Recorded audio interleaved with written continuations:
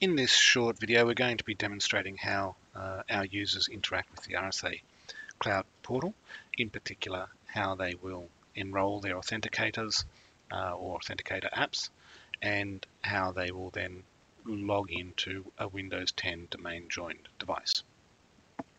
So there's a few ways of enrolling our users and allowing them to access their authenticators. In this demo video, we're just showing off one implementation of that, but you can certainly provide ways to or set your policies in such a way that that process can be streamlined and easier for your users to enroll their authenticators. For example, if they are on the trusted Office network, then you may streamline that process for them. So first of all, we're going to take this user and we're going to go to the MyPage URL. This user has already been linked to RSA by the administrator. They've linked the on-prem Active Directory to the Cloud Authentication Service. Now we can log in with the user name, or the first part of the username, and their Active Directory password.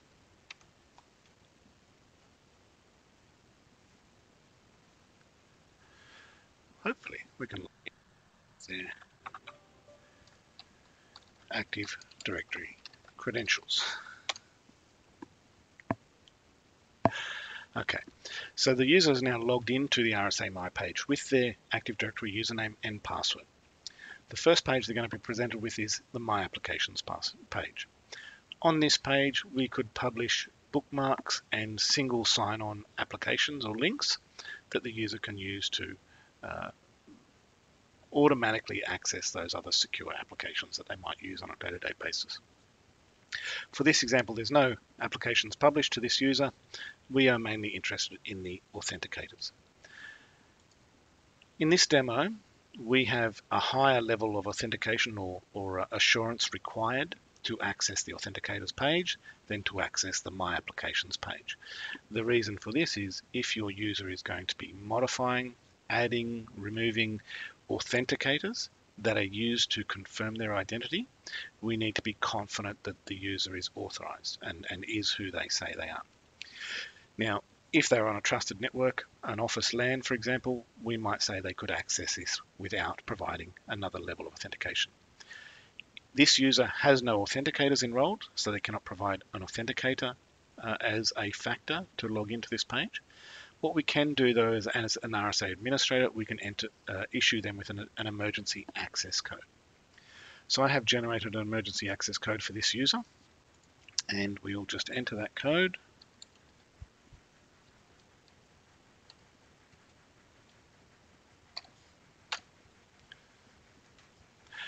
The user now has access to the My Authenticators page and can register an authenticator. Click on Plus Authenticator, and you can see the three different types of authenticators that a user can enroll and self-manage. The first one, RSA Authenticator App, is an application that will run on a mobile device such as Windows, Android, or Apple, or on a desktop device such as Windows or Apple as examples. This authenticator app will allow the user to generate an OTP and provide authentication, as well as respond with things like biometrics and approve prompts. Second option is the FIDO security key, so any FIDO compatible key can be used and enrolled within RSA. And third option is the DS100. DS100 is RSA's latest hardware token. It supports OTP code generation as well as FIDO2 compatibility. In this occasion, we're going to log in with the RSA Authenticator app, enroll the RSA Authenticator app. You'll see here that there are links provided to find those authenticator apps, but we have already got an app installed, which you can see on the phone here. This device is an Android device. So we click on Next. We then have the option of either scanning the QR code or manually entering in the details. So if I open up my RSA Authenticator app, I have a number of accounts here, but none of these accounts are the account that we are using. These are all other demo accounts. So we need to add a new account. My camera is face down, so you can't see anything there, and you could manually enter the registration code, email address, organization ID.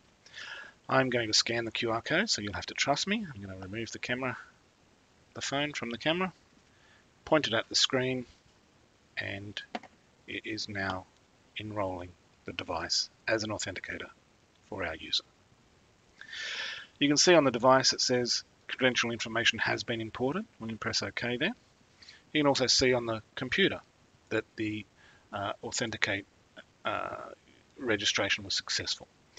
We can also do a quick test, hit the Test Now button, and it sends this approve prompt, which is one of the authentication methods, to the RSA app. We just press approve, and that confirms with the Cloud Authentication Service that our app is registered. You can see now that our user 2 has an Android 13 app enrolled as an authenticator. You can see that it was enrolled today. So now that we have this authenticator enrolled, we will be able to log into our Windows domain using our RSA authentication. So we're just going to log out.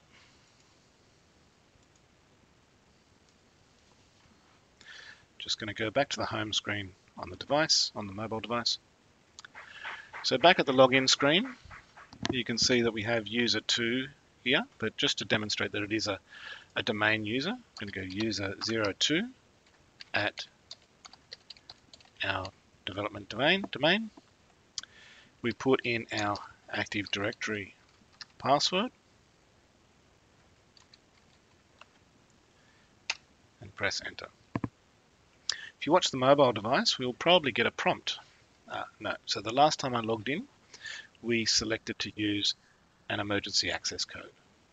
So if we go to, we could enter the emergency access code, the same emergency access code that I generated for the registration of our authenticators to log into the device, but that would be a temporary measure. So for the purposes of this, we shall choose another method.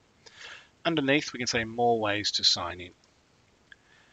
This demo environment, we've enabled pretty much all the methods available to us. We have the approve prompt. We have the Authenticate app, authenticated devices such as the a hardware token with an OTP code, and we can also leverage biometrics on a device if the device supports that.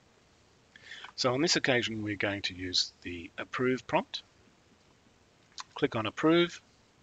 Our screen will update and we get this notification. We can approve or reject that notification immediately. But we can open it and we can see the details. So it's a window, the device we're logging into, date and time, the domain, the RSA domain or organization identity, and the user identity. And then we can either reject or approve that login. So we hit approve. An approved signal is sent back through RSA to the Windows 10 device, and the device is logged into the domain. So we'll demonstrate another authentication method as well. So I'll just log the user out again.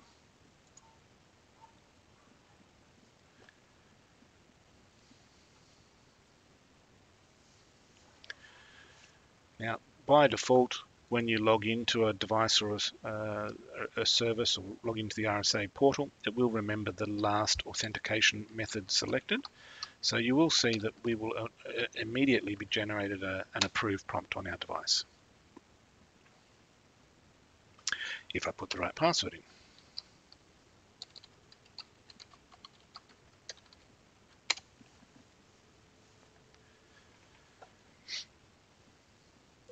So we get the approve prompt, but this time we don't want to use the approve prompt. We want to demonstrate another method.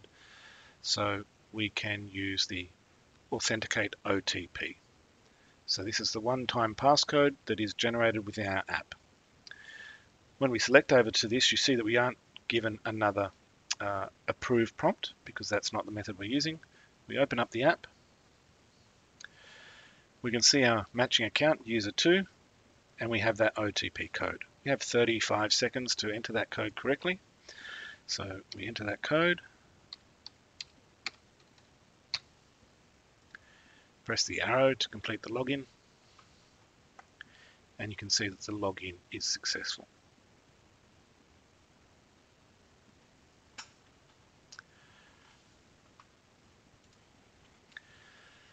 Now we will just demonstrate one more authentication method. So we'll log out.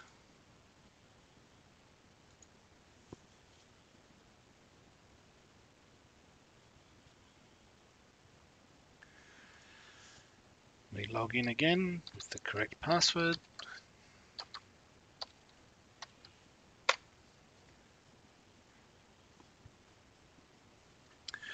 You can see that it defaulted to our Authenticate OTP.